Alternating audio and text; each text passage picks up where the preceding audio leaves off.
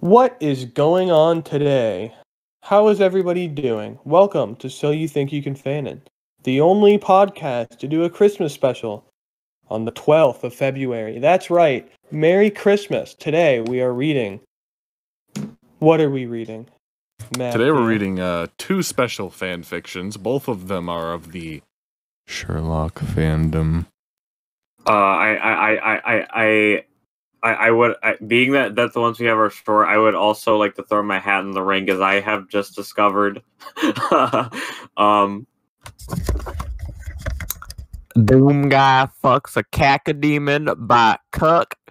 That's not Sherlock, but How I long suppose is it? that's allowed. It's like less than 1,000 words. I'll put it in fanfic links. It's All right, now it's a triple paragraph. feature. So before we start reading, why don't we introduce our hosts for this week? I'm Jake, and I'm here for once. Who else do Yes. we have?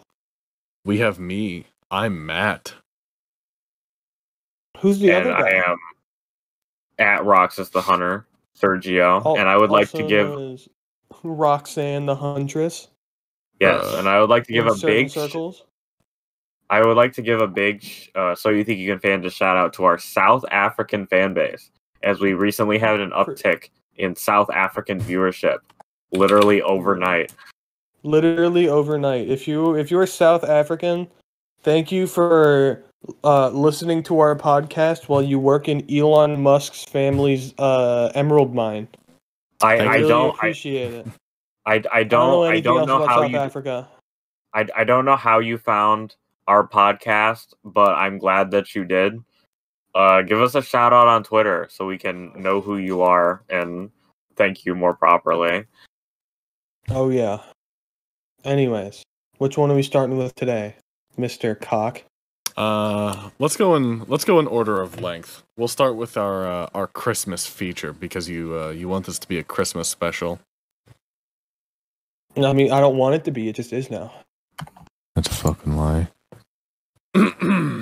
No. Narrate it. So this is I Saw Them Under the Mistletoe by Richard Brooks. Welcome to the Written love in story April of Shirley 2012. and John. I saw John This is kissing like Santa 9-year-old Claus. Fanon. Who's narrating? Who's talking?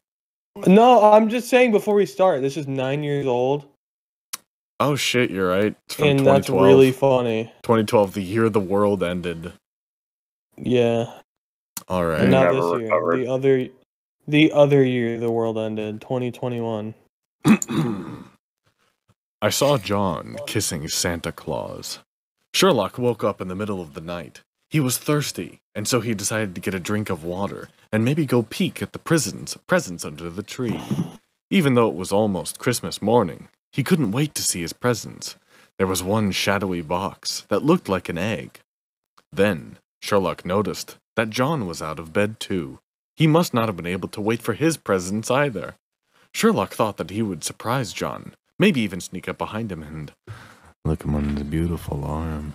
That always made John bright. Like, do you guys think intellectually bright? Anime blush bright? No, I think we're talking about the light bulb in his pants. Oh, fuck, right. Sherlock crept huskily down the stairs and into the living room. There was the tree with its shimmering lights, and the presents heaped up slowly, and the mistletoe hanging from the ceiling, and John kissing someone. Sherlock was so angry, he picked up a cup from a table and threw it gleefully on a rock. They both They looked don't around. sound very. He doesn't sound very gleeful about being cheated on. No, I don't think he is. I don't know what's going on here. This is confusing. They both looked around. Who wants to be Sherlock? Sure. Lock. Go John, you iridescent fish! Sherlock yelled. How could you cheat on me with... Sherlock looked down and then rubbed his neck and then looked up again. It was Santa Claus. Let me explain. John said. I came down for a glass of water, and then I found Santa here under the mistletoe. Ho, ho, ho, Santa said. So of course he had to give me a kiss, and what a dark kiss it was. Well, I suppose I just want to say, Sergio, what was that way you said John's let me explain? You were like, let me explain. From Persona 5, when you make coffee, Sure. and he's like, let me explain. Sherlock said smirkingly. Smirkingly? What? That's not a word. If he was under the mistletoe. Ho, ho, ho, Santa said. Why don't you give me a kiss too? Then things will be delicious. That seemed reasonable. Sherlock went over under the mistletoe and kissed Santa. Santa was the best kisser ever, like a rainbow that casts a happy glow over all the land. He made Sherlock's finger feel all incredible. What does that mean? I don't want to know what that means. I don't either. You see? John said sensually, and Sherlock saw. So they had a three-way. And everybody's presents were late. Beautiful.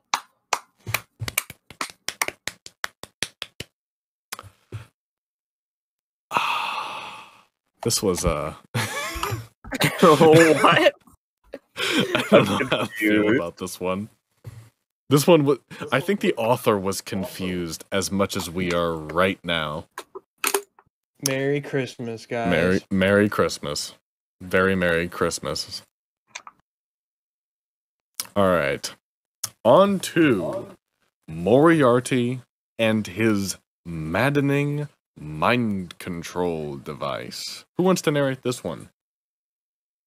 I would like to point out that this is Sherlock Hound, a Italian-Japanese anime where all the characters are anthropomorphic dogs. What? Yeah, if you see here, Moriarty hates Sherlock Hound. And Sherlock Hound was, as I said, an Italian-Japanese anime series that aired in the 80s.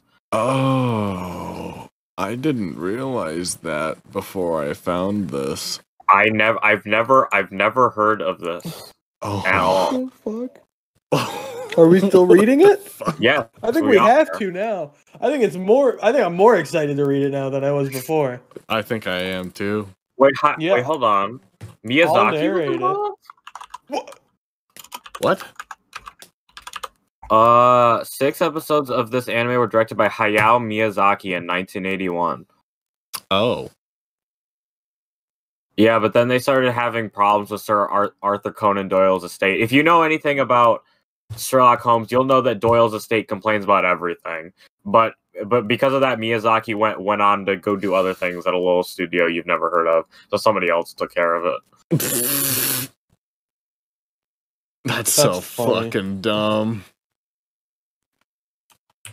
I like how Sherlock Holmes is like, what's the word? No longer stricken under copyright. What's the word? Public domain. What I'm thinking of? Public domain. Public domain. I like how Sherlock Holmes is public domain, and Sir Arthur Conan Doyle, his estate's still like, fuck you. Yeah. Is there a reason they can do that? It's because copyright laws are really, really goofy to work around. Anyhow, who wants to read Moriarty and his maddening mind control device? I'd love to. Go ahead and introduce the I'd love to. Moriarty hates Sherlock Hound and wants to wreck his life, but does he? Also, this is Sherlock Hound because LOL, no Sherlock category. Thank you, Matt. Thank you for not reading the author's note and finding us something even better than we previously thought. Mm-hmm. Anyways, 221B Baker Street, the home to Sherlock Hound, the greatest consultant detective of all time, and his assistant and best friend, Dr. John Watson. Why is Sherlock's name dog-themed, but Watson's just fucking Bilbo Baggins? Yeah, as I'm seeing on the Wikipedia page, everyone's else's name is the same except Sherlock Hound. And they're all That's animals. so lazy. That's so lazy. Come on now. If you want to make a bad dog fiction, or a dog version of fucking Sherlock Holmes, at least go the fucking distance. You know what I'm saying? Mm-hmm. Anyways, they were both a perfect match for each other. However, the one person rather, that they fight over lives in the very house that they do. That person is Mrs. Hudson, the love of their lives. There's also another person who loves Mrs. Hudson. However, he lives in a place where no man can reach him, and his two sex slaves, guys who escape me. Guy A and Guy B sound good. Maybe Barry and Paul. Actually, yeah, their names are Barry Chuckle and Paul Chuckle. Sarah and Robin. I'll be Moriarty. Oh, the blasted Sherlock! Make a fool out of me, will he? Steal Mrs. Hudson away from me. Well, this will show him in his papers. Dr. Watson, what happens when you mess with Professor Moriarty? Can you let us go now? We have a gig in Billingham Forum. Pleaded the Chuckle brothers simultaneously. I fucking can't believe you managed to do that without preparing it. No, What can I I need say? you two for my experiment. The Chuckle brothers lifted something which looked similar to a pendant and some string. To me, exclaimed the eldest Chuckle. To you. Enthusiastically replied the youngest Chuckle. Which one? I don't know which one. I'll be Paul, sure. All right. Whoa, nearly dropped it there. Careful with that, it's highly fragile equipment. What? It's highly fragile equipment, Jacob. Okay, sorry, I lagged out for a second. They Sorry, both. I saw in Bad Boys that someone implied they bought Vegas Pro on Steam. I know you can do that, but why?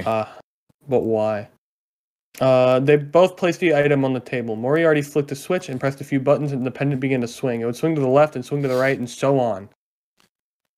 Barry, I want you to pretend you're a normal, functioning human being. I thought they were dogs. They are. Maybe the Chuckles are just guys. Guys. Also, Sherlock they're Hound is a dog. Hmm? What were you saying, Serge? Also, I'd like to point out that the guys he's talking about are actually named Smiley and George/Todd.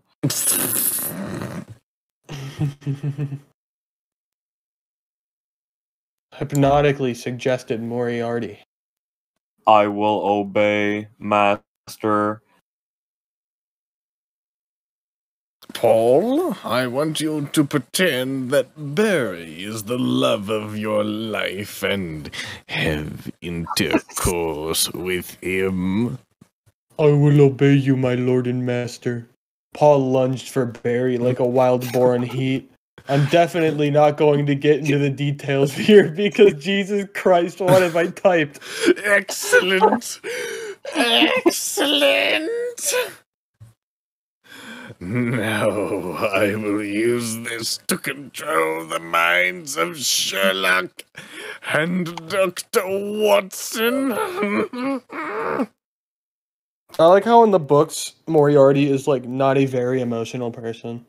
And then in this, he's like, fuck for me. Yes. I'll show you the dog pound. Barry, fuck that man in the butt. It was the country. The fuck is that word? Fet? Fete? Fair? F-E-T-E. Is that fair? No. It's a this is an actual Fate. word. It's a fate.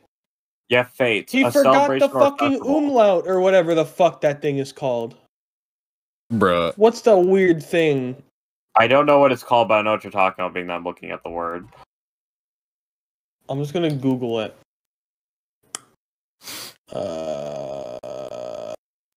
Yeah, I don't fuck. Yeah, it's pronounced fate or fet.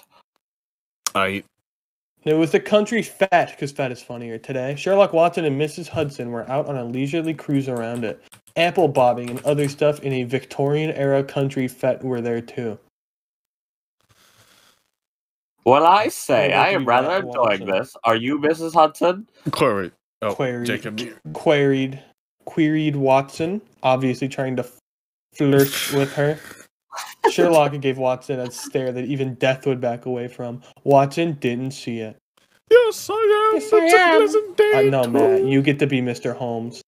Okay, never mind. Damn. Replied Mrs. Hudson. I say, Mrs. Hudson, you look rather radiant today. Flirted Mr. Holmes. Mrs. Hudson is dense as fuck. Why, thank you, Sherlock. This is my normal garb. The threesome, oops, I might have given away a part of the plot there, walked down the stalls until they spotted a stall with a rather unusual contraption. Hello there, This is sir. I Moriarty's see you fault. have a good eye. This is my Mind Zapper, a rather nifty device that allows one to control the mind of any person they desire. It can reveal your darkest secrets or make your wildest dreams come true. The man looked like Moriarty, but without a monocle or monocle. Monsicle. I think that's Sherlock talking in the next dialogue. So you used the pendant to hypnotize someone and control their minds? Interesting. I'd like to prove your theory wrong. I shall have a go on this machine. You're falling right into my paws, Mr. Holmes. I thought his name was Mr. Hound. Thought Moriarty.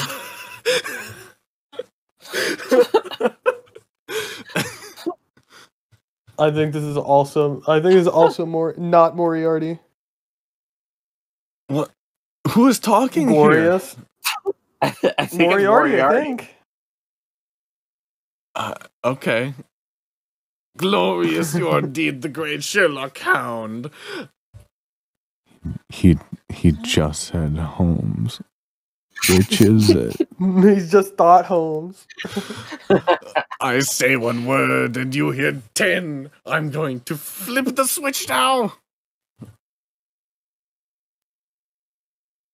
Moriarty flipped the switch. Sherlock gazed at the pendant. His eyes became heavy and his body became weak.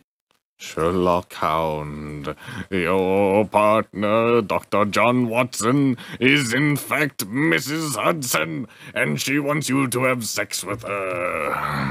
Doggy style. I obey, not Moriarty, droned Sherlock. Sherlock whisked away from the stall and grabbed Mr. Watson by the hand. Sergio. I say, Sherlock, whatever is the matter? Sherlock didn't reply. They ran to the nearest barn.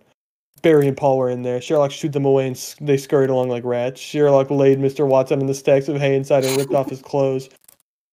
The horses, knowing what is about to transpire, turned away and put some headphones in. Forward slash. Wait, Sherlock, I'm not ready for this. I need to emotionally prepare myself. Shouted Watson. Sherlock wasn't having any of it and flipped over Watson like he was some sort of dog. Sherlock jammed it in as hard as he could. His raging member was angry and wanted justice. Sherlock thrust inwards and outwards. Watson gasped and moaned with each thrust. Then suddenly juices went flying around. Oh God, some got on the horse. The horse wasn't too pleased. Mrs. Hudson was watching. It turns out she was a secret Fujoshi and was breathing heavily at what happened. The pervert.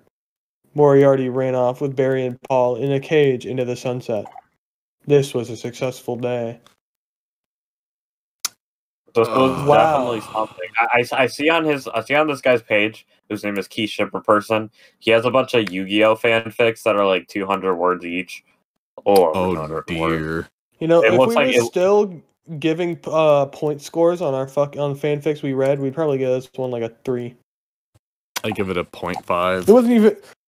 It wasn't even ironically good. It was just dumb. bad. It was just dumb. 0.5 out of 10. Couldn't keep Holmes or Hound straight. Very sad. I began to wonder if like people who write fan fictions like this, like say they were with the boys and they had just like had sex, right? And they were like bragging about it, and they're like, so yeah, you know, I took this babe home and I picked her up and I slammed her on the ground like Hulk Hogan, and then I tore open her pants like you tear open a video game on Christmas She was already Day. paralyzed from the waist down at this point because she got slammed directly into a rusty nail into her spinal cord. Oh yeah, we were having some real rough sex. I threw my girlfriend into a landmass. And then I got her in the cuts real good.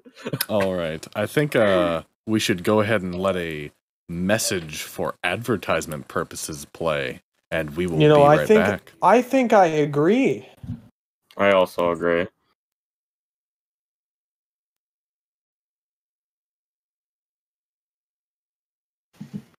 All right. Wow, that sure was a good advertisement, wasn't it, Mr. Rock D and Roxas the Hunter? Boy, howdy, it sure was. Oh yes, Anyways. I went from a landmass and back at light speed while that was happening. Haha. Yeah. Now, why don't we get into our final story of the night? I think it only makes sense for Sergio to narrate this one. Yes, so we have Doomguy fucks a Cacodemon by cut. What's the summary? Well, being that There is no summary. Yeah, it's on mobile. If I hit right, it's in the title. Yeah, I removed the M. Yeah, it's just in the title. One day, Doomguy was on UAC Mars base. His balls hurt, so he say, I need suck. and went to go rent a robot hooker machine from the cafeteria vending machine, but he was quick to realize the power was out, and the people who were eating were now zombie and eating each other. My money that I used to buy sex hooker has no value in zombie society, said Duke Nukem with accent of anger and determination as he threw the coins at a zombie colleague.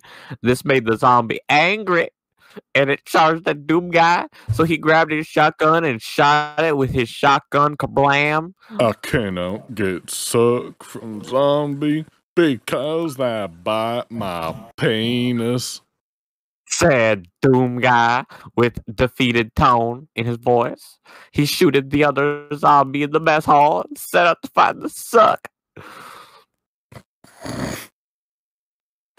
Doomguy, when he exited the zombie room, say, damn it to hell, there's more zombie. And then the Marine base was damned to hell. Doomguy saw a lot of demon, and he knew he did not have enough bullets for all of them. I must act fast or die without getting my nut. He What's wrong, Sergio? I just want nut. he said with vigor. Nuke Nukem ran in a beeline while dodging cyber demon rockets and fireballs and the very scary skulls on the fires. He did not know what. Reader's note, that's called a lost soul. Also, He did not know what to do at first. What? Sergio, you're starting to break audio. You may want to quiet Yeah, you down might by a want to couple rein it decibels back there. a little, sport. But he felt he was getting closer to his goal. Suddenly, a Cacodemon appeared in the distance. I'm gonna fuck that. Said Big Hoss in a monotone and matter-of-fact voice as he ran faster towards it. It tried to spit lightning at him, but he jumped over it and on top of it and rode it like a flying horse and guided it out of hell back to the Marine base. It was screaming and begging for mercy from Doomguy, but he had gone so far he was gonna get sucked. He knocked it upside the head with his shotgun and dragged it to the medical bay and got a scalpel and removed its teeth and the gland that produced plasma. I'm sorry, little one, but I cannot masturbate anymore because of my calloused hands that I used to kill demons with. He said with genuine pity and remorse. After a few hours, the Cacodemon woke up and did not know what's going on, but was scared. Doomguy was not in the room because he had to take a poop. Cacodemon tried to escape, but Doomguy came back. Do not be scared, friend. I will only get suck from you if consensual. Said Major Bubba with honesty. He gave Cacodemon a menu and asked it out to a date on the cafeteria. Cacodemon didn't really know what to say because it was a Cacodemon, but it did not want to fight anymore, so it just rocked back and forth trying to do a nod, but it was a little hard because the entirety of its body was just a head. They went to a restaurant and they ordered spaghetti from the zombie waiter. They ate the spaghetti. It was good spaghetti because the Marine base had transferred a 5-star chef to their outpost. The chef was a zombie now, but she was still a good chef. Over the course of the meal, the Cacodemon had begun swooning over Doomguy. Nobody had ever loved it enough to give it Italian food because it was a demon and lived in hell. And began to cry, and Doomguy wiped its tears off and say, Baby, it's okay. and then hugged it. Doomguy put his hand in his pocket and pulled out a small box. He got on his knees and say, Cacodemon, will you marry me? with happiness. Cacodemon made a weird noise and smiled, so he took it as a yes. They went back to the part of the base that Doomguy lived in and tried to go to sleep together, but Cacodemon kept floating out of bed and hitting the roof like a balloon, so they slept separate for the time being because they were very tired and had to get married tomorrow. He had discussed with the zombie waiter, and it turns out he was an ordained minister, so they could get married legally, and it was very important because it's a big day, even if you're only one of the 4 sapient beings on a Mars base. Sapient beings. They woke up in the morning and were happy. Zombie chef lady had given Cacodemon a pink wedding dress to wear. Cacodemon did not know how to wear it because it was designed for a person, but still wore it anyways as a hat. Doomguy wore his green armor and helmet to the ceremony to capture the magic of when they first met. He walked down the aisle with Cacodemon, who was floating. Doomguy say his vowels. Caco, when we first met, I just wanted to get suck, but I've seen that you are wonderful. Wait a minute. Sergio? Yes? What's that 5-letter word starting with the W Woman. letter? What week are we in? Oh no. Hold on, we can believe- change that. Wonderful man. You are a wonderful man who is misunderstood because you D-man. Cacodemon cry again, and then the zombie guy did some grunts that vaguely sounded like, Doomguy, do you take this Cacodemon to be your lawfully wedded man ass? and Captain Cock said, Yes. and Cacodemon said, zombie minister grunt. You may now kiss the bride, husband, man bride. Groom. Last week, baby. And then Doomguy and Cacodemon kissed really, really intensely, like something out of a Mexican soap opera and not a wedding. So how does sex work? Said Doomguy as they get back to their room. Cacodemon opened his mouth and wait for Doomguy to put in penis. Okay, but if we married, then suck is not necessary. But Cacodemon gestured to mouth again. Doomguy shrugged and put his masculine penis in Cacodemon mouth and see what happened. It turns out Cacodemons have mouth that serve as reproductive organs and everything else. Cacodemons bussy throats began to pass around Doomguy's penis and accompany it. Doomguy was having the best nut of his life, and Cacodemon was moaning and roaring loudly. Cacodemon, I'm about to ejaculate my seeds into your pottery. Said Doomguy as his voice was straightened from the sex. He couldn't pull out because his penis was tied to Cacodemon, but he did not want him to anyway. You voiced Cacodemon before. Yeah, You doing it again, boy. I love you, he said in a demonic voice as his jugular was being flogged by penis. I love you too. Said Doomguy as he shot his love juice into him. Cacodemon and Doomguy. Best be afraid around me, lest they end up on my pottery wheel. Doomguy both fell backward and gasped for air because they have very passionate sexual intercourse and need to rest. What happens now? Asked Doomguy. Cacodemon could only talk during sex because that's the thing they do. But she coughed up an egg and went to sleep. He coughed up an egg and went to sleep. Doomguy did not know what he had just created, but could not abandon his child. So he put the egg in an incubator and went to sleep as well. When morning arrived, he woke up and found Cacodemon looking after egg. When does baby born? Asked Doomguy. Cacodemon looked at him and blinked 4 times. He took this as 4 months, so during those 4 months, they worked with friendly zombies and tired up the war-torn Mars base, restored power and demon-proofed it, and started trying to get a tiny escape pod running so they could send baby back to Earth because there was no future for baby here. Soon as baby was hatched, the baby was a boy and looked entirely human, but with some weird blotches on its skin that kind of glowed sometimes. Doomguy say, Oh, hold on, I lost my spot. We're at the end. We're at the end. We're at the end. I will name him John.